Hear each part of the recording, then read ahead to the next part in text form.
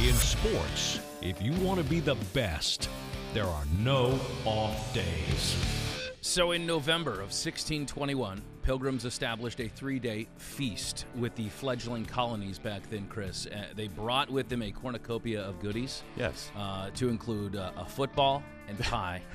And then here we go. All these years later, the tradition has been established. That's all it had in it? Was a football and pie? I believe.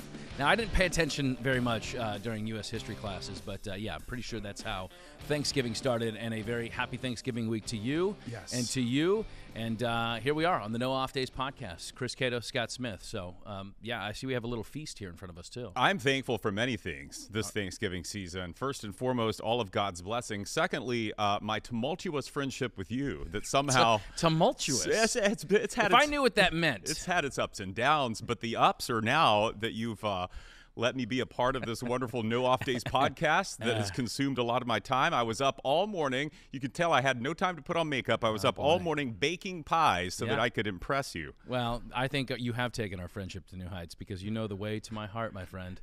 How about the? So what are we doing here? What do we got? Well, as you said on many episodes ago, I think it was our pre-Halloween episode. We're transitioning into pie season now, which is the best time of year. Yeah.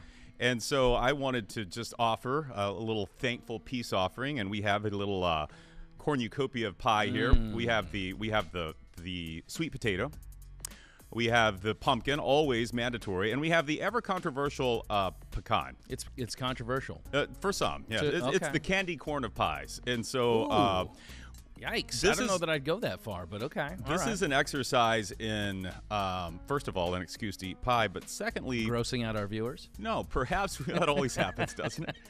But, I am anti-pecan pie, so this is selfish of me. I want to see if 10-year-old Chris is still correct and this is gross, or if my taste buds have matured in a way... So have you not had it since you were 10? I may have tried it a couple of times and couldn't get past the pecans on the top layer. Okay, so it was ingrained at a young age, and now you're trying to fight to see if that's a true conviction. I believe in second, third, fourth chances. I want to give pecan a fourth chance. Can we dive in? Please, let's do. All right. Well, you know what? I'm sorry, but I always have something here ready. What do you have? I always have whipped cream. The Ready Whip. And it just works out for this episode, but it's always here. Okay. Right, so. Well, you're soft if you need whipped cream for your pies. Well, I'm going to get softer. Here we go. Although I may need some for this pecan. But I only want to do it on the pumpkin pie. I'm more of a Cool Whip guy anyway. All right. So what are you going with? Well, I'm going to do pecan first because I don't want any of these delicious pies that I like to influence my opinion. Okay. Again, for our audio-only audience. Audio. They're getting all the goodies. Okay. I love it. I mean, it's great. Good consistency. The pumpkins are nice, or the pecans are nice and crisp across the top. Yeah. You have the gooey layer underneath. What is in that goo? That troubles me. That's pecan goo. I don't know if it is. I taste some riboflavin in there. Do you? Maybe some corn syrup. Okay, well, definitely corn syrup. Yeah, 10-year-old Chris is still right. That top layer of pecans is just so bitter. Here's the thing. It's so pungent. I disagree. I think that there are, adding to the pie with a dollop of whipped cream, or in pecan pie case, I think you need vanilla ice cream. Oh, well, any pie you have to put ice cream on is not a real pie. It can't stand alone. I disagree. I think it does stand alone, but pecan very solid. Don't eat the others yet. Okay. Are you going to eat the whole slice? No. All right, let's move on to the next one. Okay. What do we got? All right, let's go sweet potato next. Sweet potato. Okay. Oh, wait, I need a palate. And this is the brighter orange hue, because sometimes people have trouble differentiating. I wanted to see if you could tell the difference. Yeah. Well, now I know. For the audio audience, what are you processing now? Okay, so yeah, I mean, that's definitely sweet potato, which I'm okay with. I'm okay. Yeah. I'm okay with all pies. Okay, let me just come right out and say it. All you pies. You have no pie that you won't. Pie is top in the hierarchy of all delectable desserts. Okay, it more so than cake. Yes, it's better than cake. Cookies. Yes, better than cookies. Wow. So I'm a pie guy through and through. All right. But the sweet potato pie, it just doesn't do it for me. And I don't know if it's like the lacking of nutmeg, The knowledge of knowing that it's a potato. Oh, I love that sweet potato. It's all right. It's really good. You can't go wrong with sweet potato in all of its forms on Thanksgiving. Like, that's the first thing that's going on my plate. Well, the casserole Is the sweet potato casserole. with a crunchy, Yes. strudely top. Which sometimes has a little pecan in it, but just a little. Yeah, I'm just okay a with little. All right, I'm moving on to pumpkin pie. Okay. I'm going to keep eating the sweet potato. I mean, the pumpkin pie is just, it's glorious. It's from the hand of God. It's just It's actually from Publix, $5. Not from the hand of God, Publix. It's very good. All right. I mean, pumpkin pie, there's always room for a slice. And that would be my tagline, my slogan for marketing pumpkin It's a good pie. slogan. I love it. Yeah. It's so light. It's All like right. you're not even eating it. So it sounds like in reverse order, that's your 1, 2, 3. Sweet potato, number one. Oh, wow. Sorry, Okay. pumpkin. Yeah, Sweet no. potato's sweeter. Well, just because it's sweeter doesn't make it better. Well, you know what? If I had eaten the pumpkin first, I probably thought the pumpkin was the best. But no, sweet potato, a little sweeter. All right. I like it. All right. Wait, that's why yours. That's why let's- you like pumpkin. Let's bring in better. Brian King. Here, why don't you just squirt some of that in your mouth while Brian comes into the show? BK, do you have? Sorry, you didn't get it. Did you get pie? Wait, he does have pie. I gave Here him we've been pie. eating this whole time without him. That's all right. Brian, have you had a chance to dive in a little I'm not. It's weird. Cato, you and I are just bit? Don't alike. say it. No, Yep. I had pumpkin pie once as a kid and absolutely hated Wait, it. pecan or pumpkin? I mean, Pumpkin. pumpkin pie. I mean, Yeah. pecan pie. Yeah. Pecan pie. Oh, okay. And have never eaten it since. That I don't know what it. I think it was that gooey stuff. No, it's the pecans on top. Try it again. Let's let. I like Just real. the best part of the goo is the goo that is like ultra sticky. If we like the could- part that's been cooked, you know. If we could just eat the goo without the pecans on it's top, kinda- it'd be okay. When you get the little chewy consistency, man, It's not. that's the. No. Let's no. see if No, Brian doesn't like it. 35-year-old Brian agrees with 10-year-old Brian. I agree with. I like the 35-year-old assessment. I think it's time to grow up, boys. Yeah. this It's is just I like pecans. And you guys, I Separate, mean, but I just you do are not- from the heart of the South. Pecan Yes. pie. There's no more Southern pie than pecan pie, right? I've never liked it. I don't know what it is. I did grow up with pecan trees in the yard. We would have to pick them up off the ground Me too. to process them Well, into maybe these that's gross part of the pies. problem. No, I grew up around sweet potatoes too, and I love those. All right. Have you ever eaten a raw sweet potato? Negative. I have. Yeah, out well. of the ground. Not bad. You're Again, just- one of these questionable stories from your youth. You know, we need to get your parents on the horn here. Survivor Man now? Right? Yeah. No, I just wanted to see if it tasted okay raw, and it does. Yeah. Wow. There's a lot to be said for raw vegetables. I'm a big fan of sweet potatoes, but I don't think in a pie is their best form, and that's that's all. I'll just leave it there. Pumpkin pie wins hands down all the time, and I look berry pies. I'm a big fan of like a 4-berry pie. Apple pie I'm okay with. Think it's highly overrated. And I know we've discussed apple pie is highly overrated. Are you American? It's highly overrated. How about Dutch apple pie? It's got the. And you ask if I'm American. It's got. Come the, on. It's got the strudel on top. Well, strudel is nice. I know why you like this pumpkin pie so much. You put that whipped cream on it. That's that made it. it better. Wow, it's good.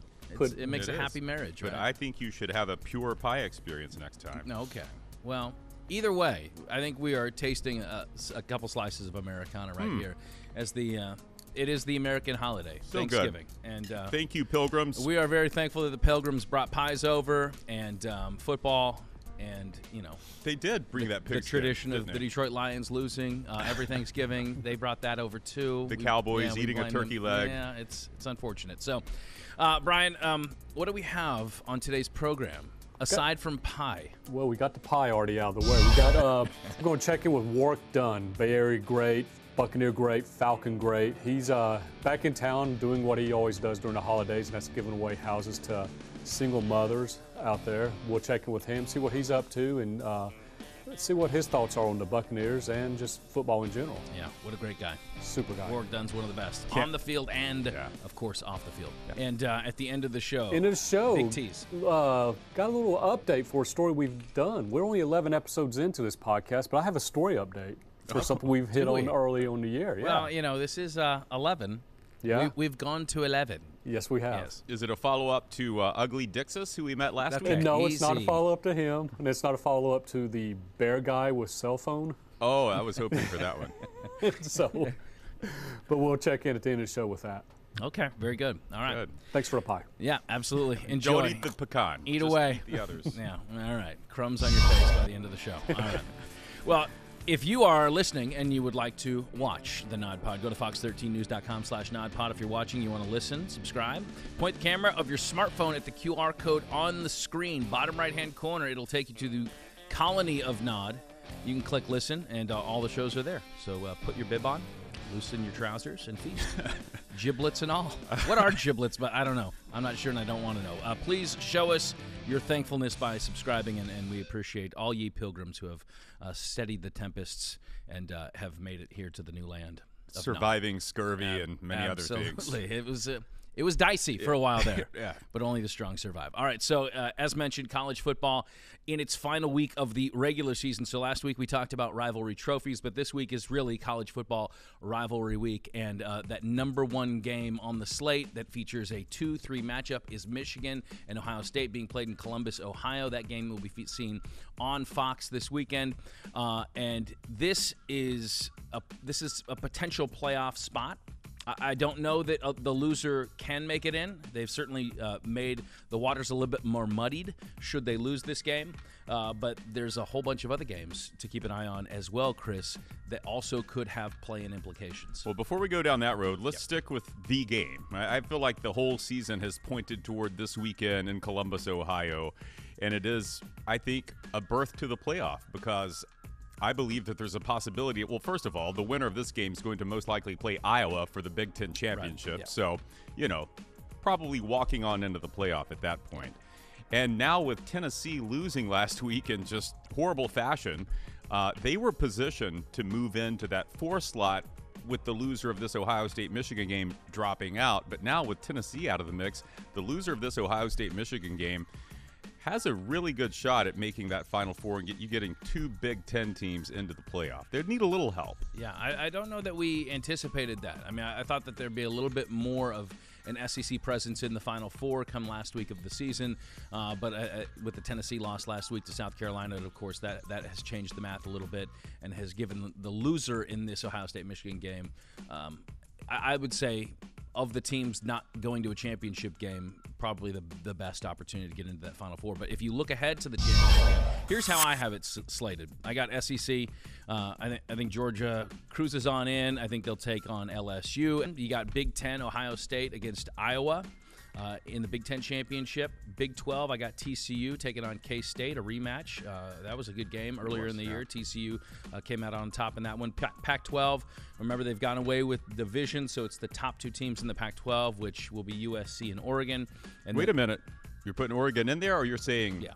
Oh, they haven't locked it up yet, though. I don't believe they've locked it up, no. But I'd have to look at the standings. But I believe they have Oregon State this week. I think a win there. And chalky, just putting aside the Beavers, just saying Oregon State, you've got no shot at this. This guy's an Oregon homer, by the way. Yeah, I think we need to be clear with that. Go build a dam.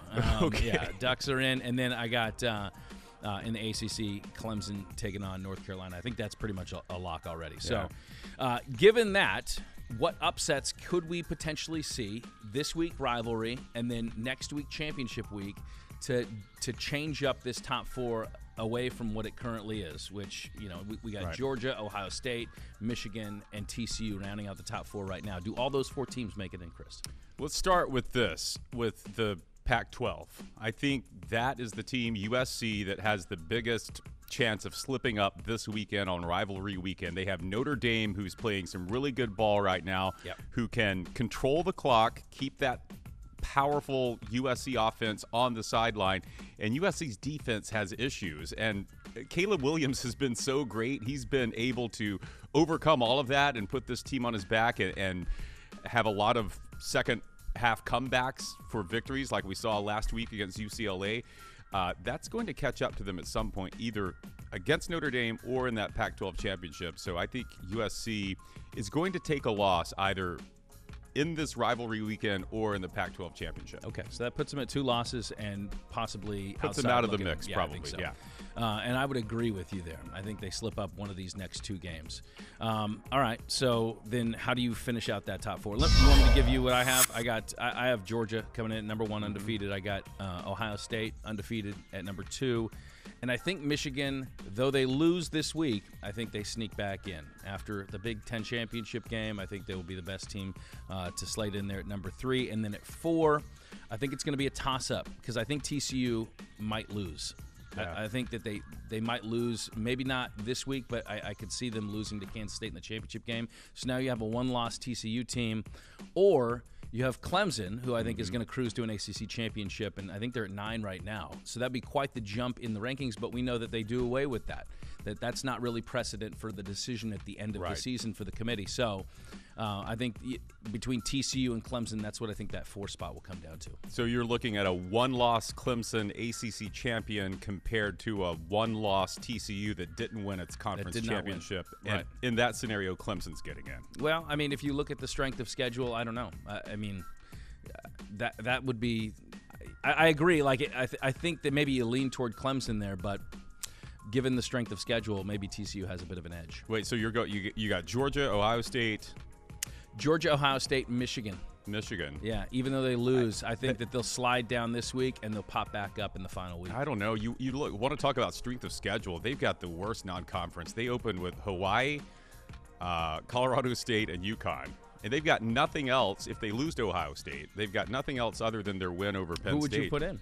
I mean, if we're both in agreement that USC is probably going to trip up with Notre Dame and likely Oregon in these last 2 games. Yeah, one of those. I think it's how Clemson gets in. I do. As much as I don't really want to see that because I don't know if they are one of the 4 best teams. I think if they've got the mark of 1 loss in a conference championship, which Michigan won't have, and their strength of record. Actually, if you look at strength of record, Clemson's is a little tougher than Michigan's. So you're in your scenario, you're saying TCU runs the table, gets in, and they'll probably be here's what I think is going to happen. Okay. I thought you were asking me about those 2. I believe that Georgia, Ohio State, and then I do think TCU is going to lose in the Big 12 championship game against Kansas State. That's a tough team, and I think you'll have Clemson getting in, and you'll have Michigan getting that 4th spot.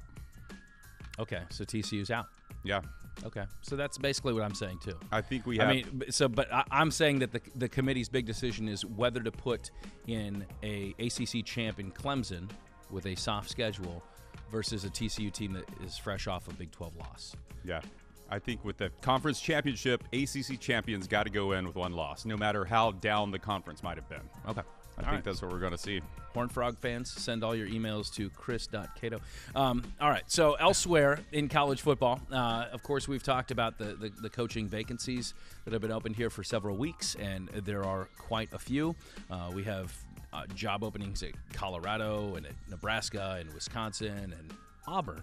And one guy's name that has been now circulated due to a recent report was Lane Kiffin. And I'll just read the tweets because Lane Kiffin is the quintessential troller. He's great. Yeah, he's great at it. And no matter what your belief is about Lane Kiffin, if he does one thing well, it might not be coaching football. It might actually be.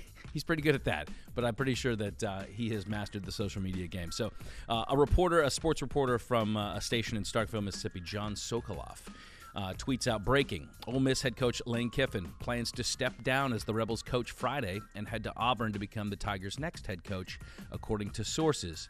Sources say the Tigers haven't officially offered the job to anyone yet, so Lane to Auburn is happening. Story soon. It was a weirdly constructed text. That is odd. So there has not been any offer made, but it is happening, is what he's saying in his tweet. So John Sokoloff clearly has some well-placed sources. Well, he's in Starkville, so, I mean, this is presumably these are Mississippi State sources. You know, to what extent they might steer him wrong as a rival of Ole Miss, that's kind of where we're leaning right now.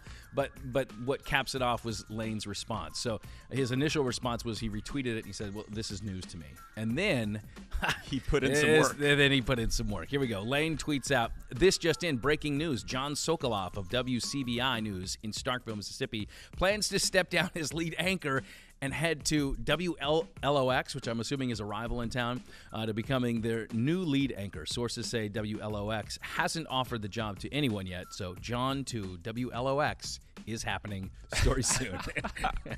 To underscore the point of the ridiculousness, right? You got to love it. Yeah. The great thing about this is that this isn't just a tweet that he, typed out like most of us do. He went to the trouble of finding the little icon that's the yellow triangle with the exclamation point, and, opening a Word document, finding that art, clipping it into it, typing this out, printing it out, taking a photo of it with his phone, presumably, and then putting on Twitter. Like, he could have spent this time recruiting or something. Yeah. I don't know, but chef's kiss. It was done very well, and now the question is, does Lane actually end up at Auburn? Because the first thing that happens after someone denies a report to a new job is they end up taking that new job. Yeah, no, he's I think it's about 50-50 right now. I don't think he's going. Okay. I don't have the sources John Sokoloff has. This is just gut, which is full of pie right now. But I keep thinking, why would he go to Auburn when he has? It would be a lateral move in a lot of ways. He's in the SEC West. Money. Yes, but Ole Miss has reportedly offered him an extension that would make him one of the top 10 highest paid coaches in the country. Yeah.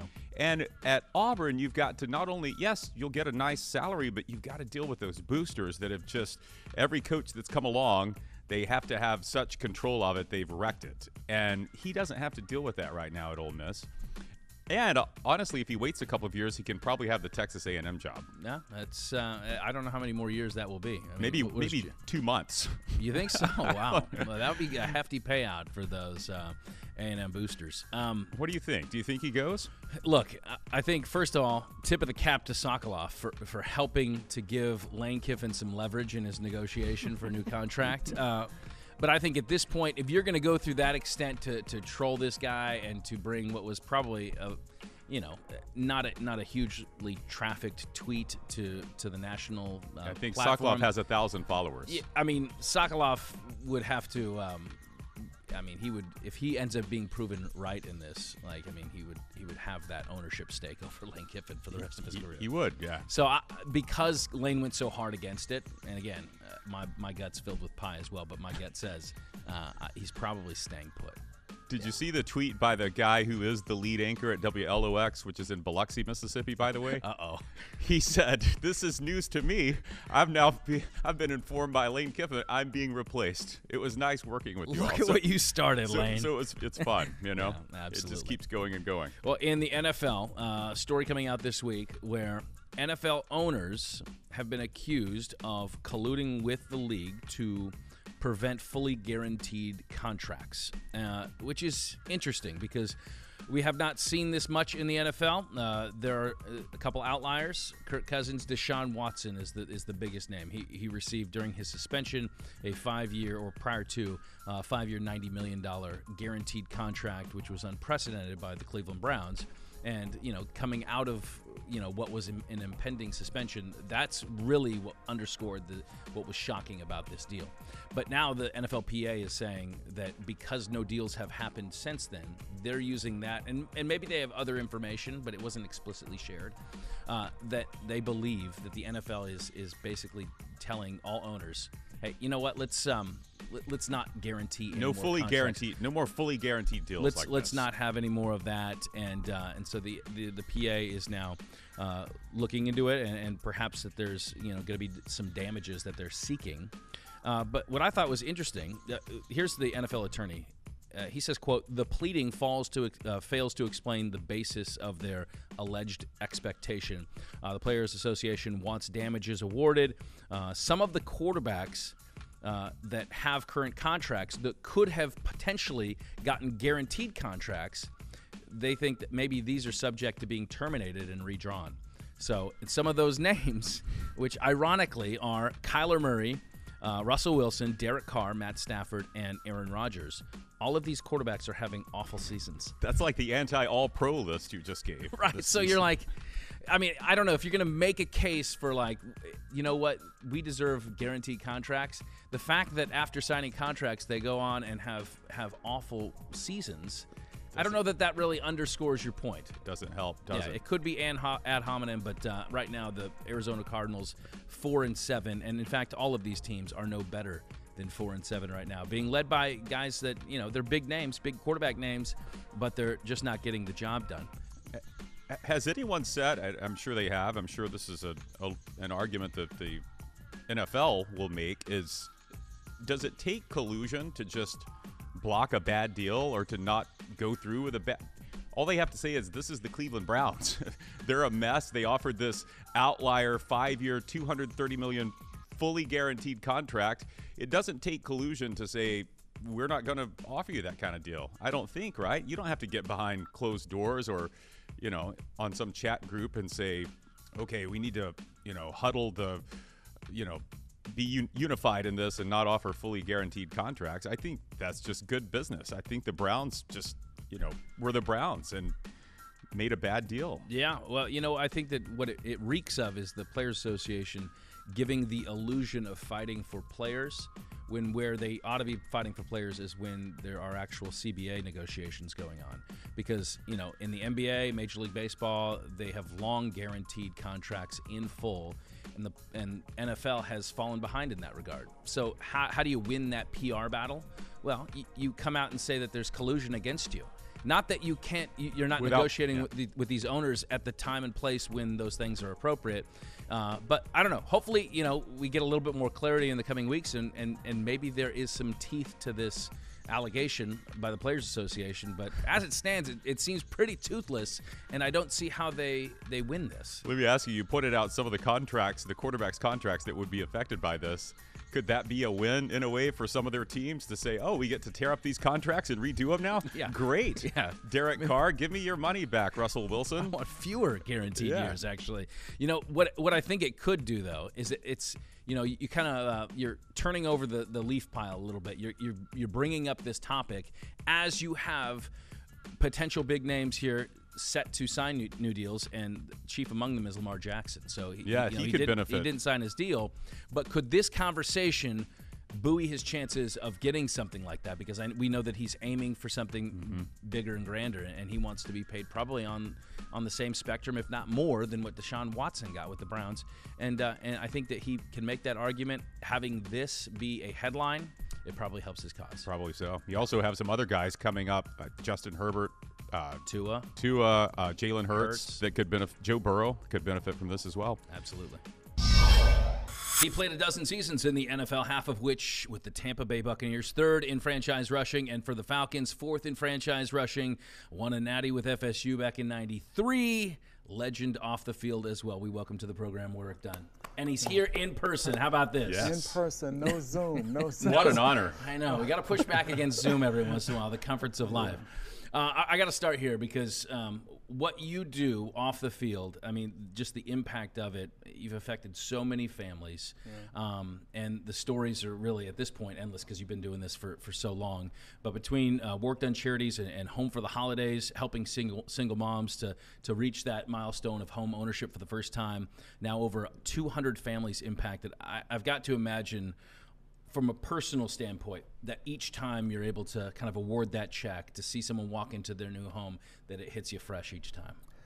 Well, it is a priceless moment when you have an opportunity to experience, you know, just the joy and the excitement that the families have when they actually walk through that door for the first time. I mean, to me, that is life-changing. And we've been able to really bless, it's not just single moms, but single parent families. We've helped 4 single fathers, and we're up to 208 homes that we've done, and we're celebrating 25 years actually. You know, so it's been a blessing. I mean, this program for years has been like therapy for me. Now it's also growth, and you learn and mature, and you want to try to see how you can actually impact and change people's lives for better. And we've really been able to do that. And now we got holistic programming where we financial literacy, health and wellness is really just trying to educate people on, you know, finances, but also eating and being healthier long term. Well, that's to mean even more this time of year when you think about Thanksgiving and families sitting down for that meal in their new home. A single parent for the first time can look at something and say, this is mine. I've worked to achieve this, achieved it through also association with Warrick Dunn charities. Does that come to mind to you this time of year when you're sitting down at your home and you're thinking about just what it means to have a home?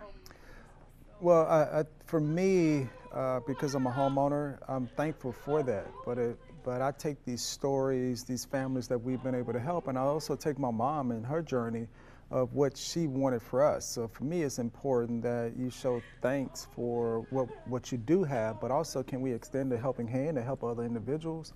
And for me, I'm just thankful that I've had the ability to actually go out and change someone's life for the better. And when I first started this program, it was about the parents. Now it's more about the kids because as parents, we've lived our life and we're going to continue living, but we got to set the foundation, the stability for the kids long term, because you really want to change their outcomes. And for me, I'm just thankful around this time of year because this is when it actually all started. The whole dream, the goal of really helping families become homeowners, single parent families becoming homeowners. Why was this the avenue that you decided to choose? I mean, as a professional athlete, you have a platform, you could go any direction you want, but you decided early on in your career this is where you want to go. Well, I would tell you first, I'm connected to it personally because I understand the journey because that was my mom's journey. Yeah. That was what she wanted. She sacrificed her life for us and wasn't able to realize that. But I got on the journey because Coach Dungy at the time challenged the rookies about getting involved and giving back. And just really thinking about his challenge and how can I go and actually assist someone and not saying, hey, I don't like giving out turkeys or those things. I just wanted to do something that had more impact, that was something I can connect to. And first time homeownership, $5,000 down payment assistance and fully furnished a home, I can connect to that because I knew that was my mom's issue, the things that she wanted, but also she sacrificed her life to get us that. And for me, I just have to continue to try to pay it forward. And in today's day and age, really that's where change happens foundationally, is when you have a place to call your own, where your whole trajectory, that not just your life, your kid's life, but down the road is impacted because just of having a purchase like that. Well, if you think about it, you really want to help families start that generational wealth. I mean, it may take another generation for that to happen, but you have to start somewhere and get them on a path to understanding the opportunity, the need to set a great foundation, a foundation for themselves, but also educate them, right? You got to do all these things just to get to the point where now we're making and helping families with generational wealth. Their house is going to value, the value is going to increase over a course of time, but are the kids going to be in position to really understand, that, hey, I want to follow my mom's or my dad's footsteps and become a homeowner, own my own home, and do those things. Right. So you want to try to create those good habits instead of the bad habits that I think a lot of low-income families have, where they don't know, so they don't do. And if we can educate families of knowing the right things to do, then hopefully the futures change. Changing a lot of lives through that. It goes on. It's a ripple effect, right? What's Thanksgiving like around the Dunn house? What are you guys doing when you're not helping other people get into their homes? Well, we do cook. My grandmother, who's 85 years old, still around, so, cornbread dressing. We have the turkey, ham, the yams, sweet potato pies. Now we're talking. We the macaroni and cheese. So we still do it right. Now, do I want to do it? Sometimes I'm forced to do it. We all got our part. I don't have a choice sometimes. You're like, no, you cooking this. Well, that's a compliment. It's a compliment to the chef. They believe in your abilities to get the job done, right? Well, I'm known as Chef Boy, your homeboy, so, I'm going to do my part. Well, I was so glad to hear you call it dressing and not stuffing. That's what lets me know you're a fellow Southerner. Okay, right? Well. We have this debate all the time. I'm a stuffing guy. I'm from the boot, so we do things a little bit different. Right, yeah. I like it. You mentioned Tony Dungy, and I know that, his impact on athletes throughout his coaching, it's been unparalleled, really. But I'm curious what that was like for you as a young player in the league to come in, and I mean, was the things that he ingrained in you something that was new to you. How has that stuck with you, and how has that relationship kind of been fostered over the years? Well, I would tell you, just when I first met Coach Dungy, I said, hey, I want to come to Tampa. I want to, I knew that they needed a running back, but I also think he was sent, or he was God sent for me. And sometimes you really don't really understand, why someone is in your life, or the things that they say to you, do you really comprehend it? And I think for me, after Coach Bowden, now you have another great individual, a God-fearing man that really wants to lead you.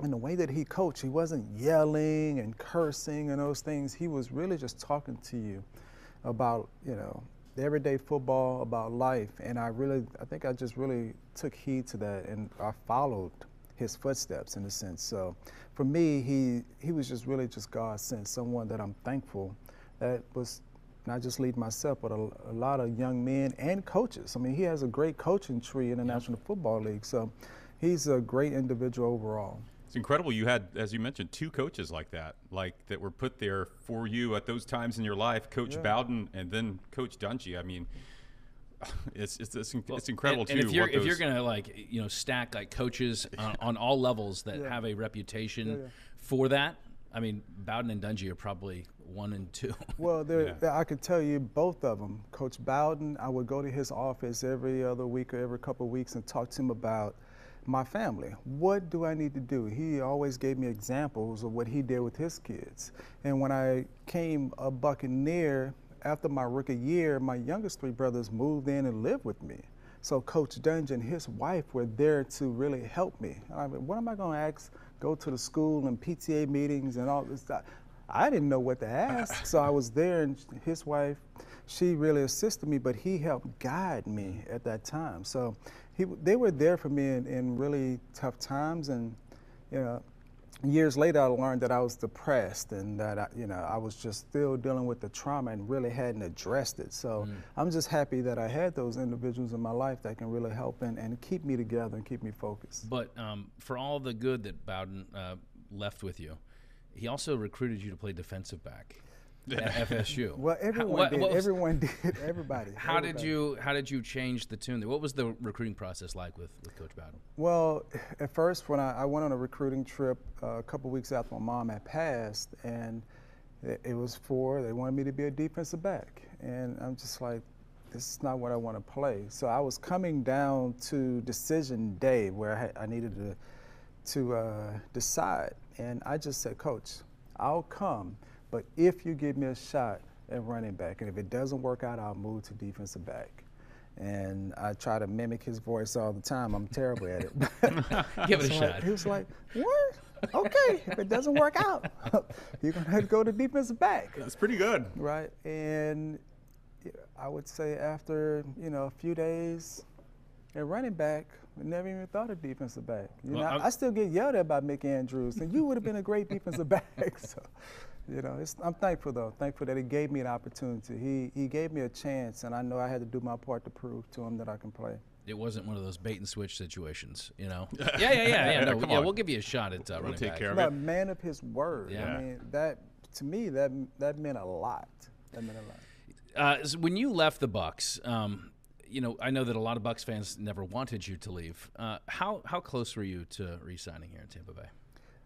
Well, honestly, I didn't want to leave, but at that time they were focused the defense, building the defense, and I gave the Buccaneers at the time first right of refusal. I said, hey, this is what I'm being offered in Atlanta, and it's like, well, no, we can't do that. So just good luck and move on. And at first I was disappointed, and of course you get a little upset, but I had to understand too, this is a business. I can't take it personal. They have to do what's in their best interest, and I also have to do what's in my best interest. And I decided I guess it was time to go. I didn't want to leave Tampa. I mean, I love palm trees and water, so sometimes in life you have to make those decisions and move forward. And I tried to make the best decision for myself and my family. Well, in your 5 years here, you guys went to the playoffs 4 of those years, right? And then you leave, they win the Super Bowl. Had you kind of felt that that's where the tide was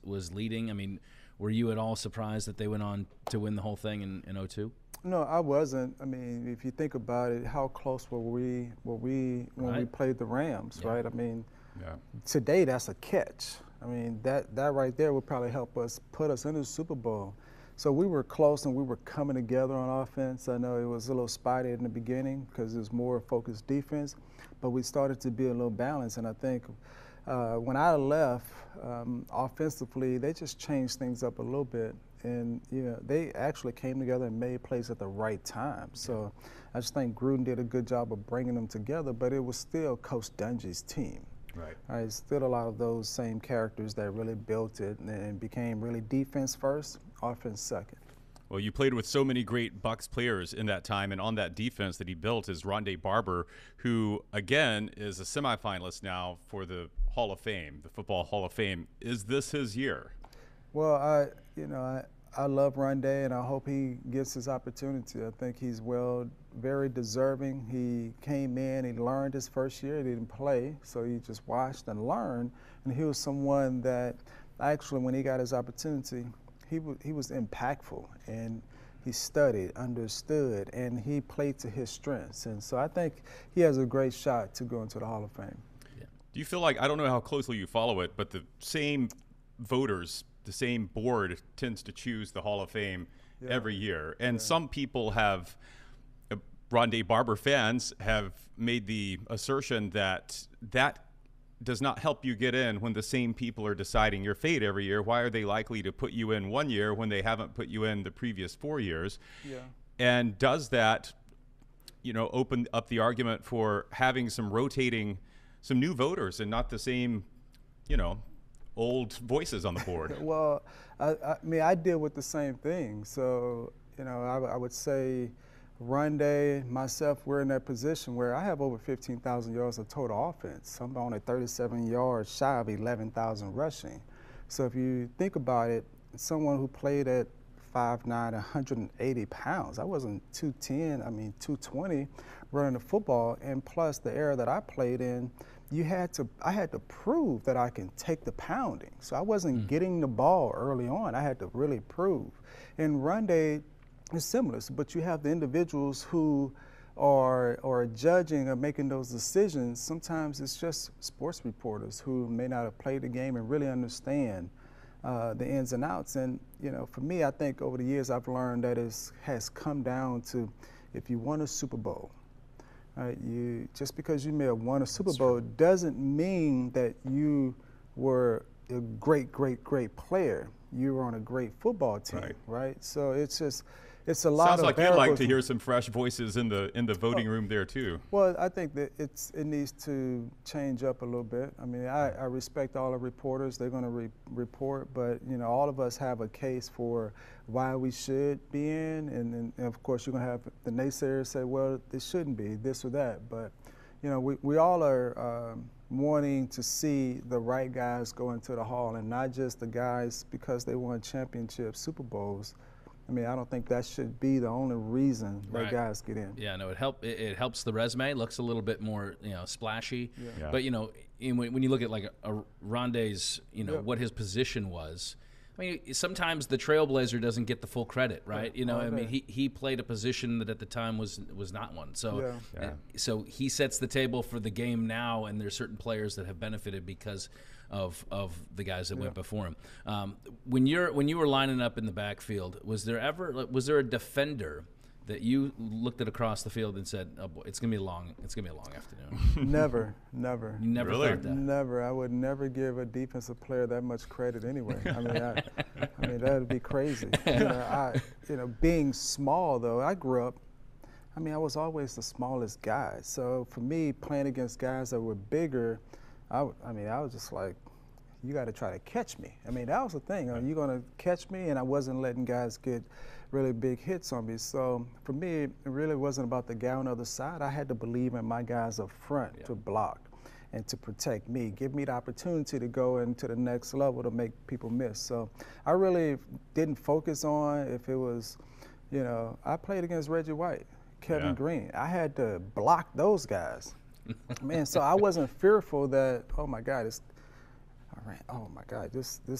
I just wasn't I wasn't fearful. What's the key to a good chip block on Reggie White? Well, I would tell you that you need to fake like you're gonna cut him, then jump up in his chest, and Jump you up know, in his chest. that's what I was small. You know, I was Yeah. just like I wasn't gonna move him. Now I was just gonna get in his way. Just got to get in his way. But the quarterback also know 3-step drop. You better get the ball out. I mean, there's only so much. Only so much. Yeah, that's all I could do. God's given me some talents, but man up against Just Reggie get in White. the way. maybe not. Get in the way. That's all I Exactly. do. Get in the way. Are you following those Seminoles closely this season? I know you're busy, but if you are, you got to be kind of proud of where they've gone with this team. I am happy of their progression and where they're at. I mean, they started off, it was exciting early on. Then you take a fall, and now they've actually picked it up, and they're much more consistent. I think they're really understanding who they are as a football team.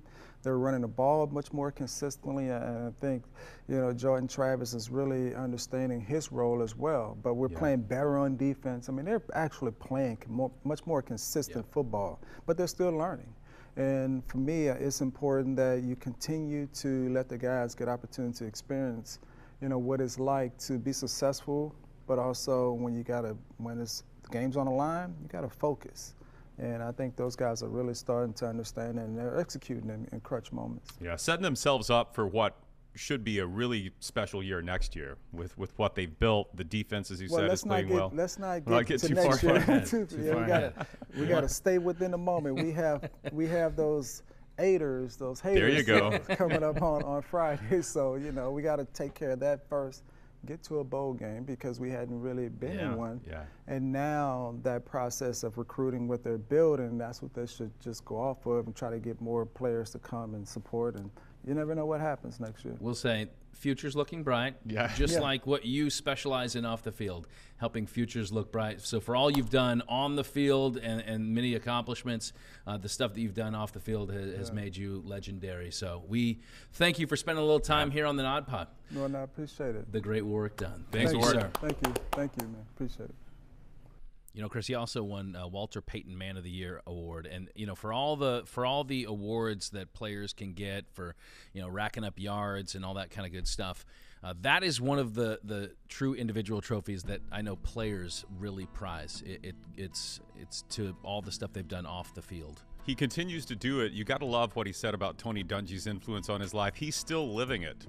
That lesson that Tony taught him about use your life to make someone else's better, he's still living it. Yeah, he's put together quite the legacy. All right, let's bring in Brian King. BK, what'd you think of the old Seminole right there? God, it's amazing how much you can hear the influence that Dungy and Coach Bowden had with him. I mean, every sound he would say and every soundbite he had was just exuded those two coaches. So it's a huge impact they had on his life. Yeah, some legends of the game. He was lucky to have those guys as coaches, but it sounds like maybe it was more than just luck, right?